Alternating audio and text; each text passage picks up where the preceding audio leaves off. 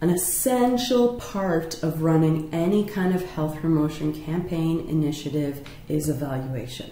And we talked about this a lot when we talked about the pre-seed proceed model earlier in the semester, which you'll notice it keeps coming up. Okay? You can't just run things and then be like, yeah, I think it went well. You know, you have to evaluate it. You have to evaluate, did you do what you set out to do? Did you accomplish the short-term goals that you set out to accomplish? And are you on track to accomplish the long-term goals, or did you accomplish those? That's the purpose of evaluation, okay? We measure whether that initiative was successful, just like we measured whether DARE was successful, and it wasn't. So we're not going to do it anymore. But if we had never evaluated DARE, we would maybe just keep running it, okay, without like any feedback on what's working and what's not, okay?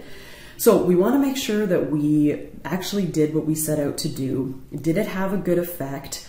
Did the theories that we kind of based the program on, were they actually applied properly?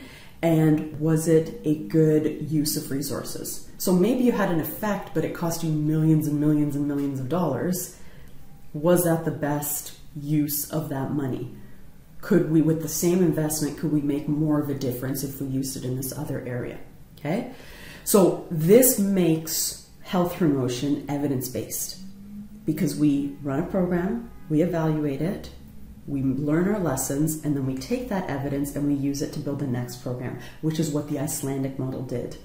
Is it was really evidence-based. It looked at what had worked in the past, okay, and what hadn't, and then it built a model out of that. And now, based on the evidence that was collected from the Icelandic model, now it's like, hey, this works. Now it builds interest for other communities to use it as well. So you'll notice that this kind of speaks to that concept of accountability, especially in health promotion where we're often using public funds. Okay, if we're using public funds, you know, people want to know, I pay a lot of taxes. Where are my taxes going? Where is my money going? Right? We need that accountability, and that's why there are so many organizations that kind of speak to this concept of accountability or have messaging around accountability, because it's important to use funds appropriately and to show that what we're actually spending our money on is making a difference, or we're going to spend our money somewhere else. Okay?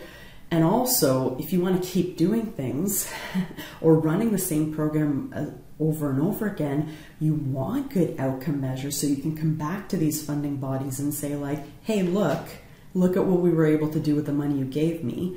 If you give me more money, I could do X, Y, and Z, okay? So this is a bit of a review from the pre-seed proceed model, in particular the proceed part of that model. But remember that we evaluate. Okay, so in the proceed model, I should just focus on this area, we evaluate. We evaluate the process first. We evaluate whether what we set out to do, we're going to use, for instance, we're going to use this strategy and these tactics based on this model. Did we actually do those things? Okay, so were we able to develop all the social media campaigns, all the brochures, all the whatever else that we set out to do? Okay? And part of the reason we want to do that is we want to see that we properly replicated the particular strategies or the evidence-based methods that we set out to replicate, and did we replicate them with like fidelity, like properly, like as far as how they said to do it. Okay?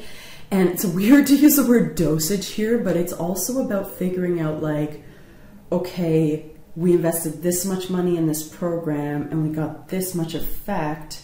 Had we invested a bit less, would we have gotten a similar effect? If we invested more time and resources, would we have gotten a larger effect? What's kind of that sweet spot of like resources, time, energy, effort, money? What's the sweet spot of investment and payoff, right? That's kind of the dosage we're looking at, okay? Impact evaluation, we talked about this earlier as well, is like short-term goals, okay? So are there any immediate effects? So for instance, are people actually, for the Bell Let's Talk campaign, are actually people sharing their interaction, are they interacting with that hashtag? Are people watching the videos?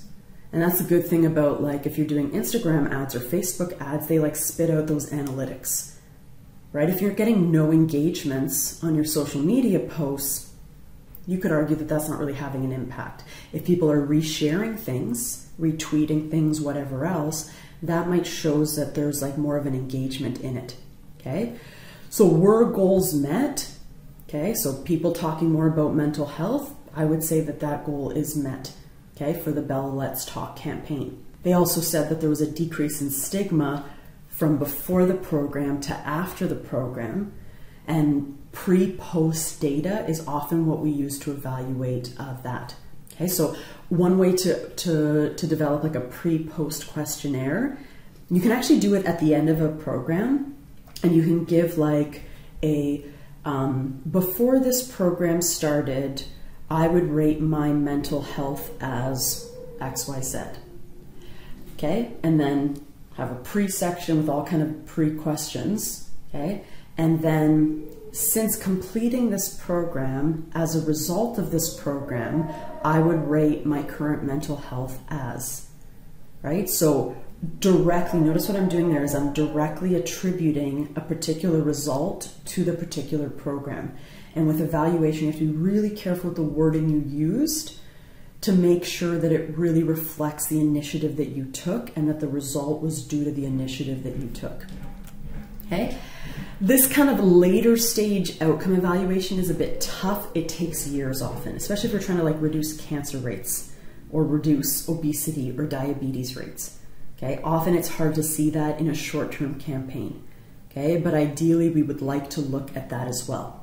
So in this unit, some of the main concepts I really wanted to cover is that health promotion campaigns can be effective if they're evidence-based, they're well-planned, we really think out our goals, our strategies, our tactics, and base those on good evidence as well.